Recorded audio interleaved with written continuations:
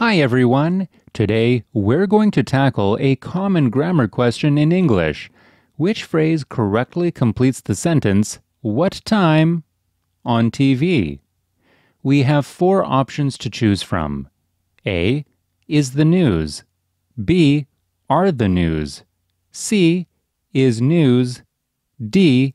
Is the new.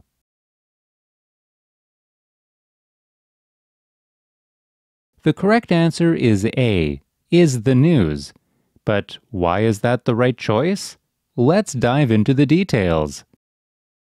The word news is a bit tricky.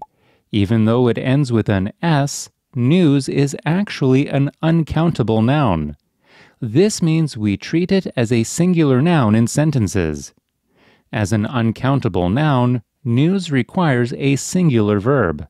That's why we use is instead of are.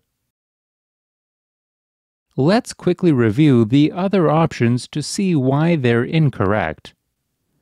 Option B, are the news, is incorrect because are is a plural verb and news is singular. Option C, is news, might seem okay at first, but it doesn't fit the question format. We're asking about a specific program, the news, so we need the. Option D, is the new, is incorrect because the new doesn't make sense in this context. We're talking about the news, not something new. Thanks for watching, and I hope this helps clear things up.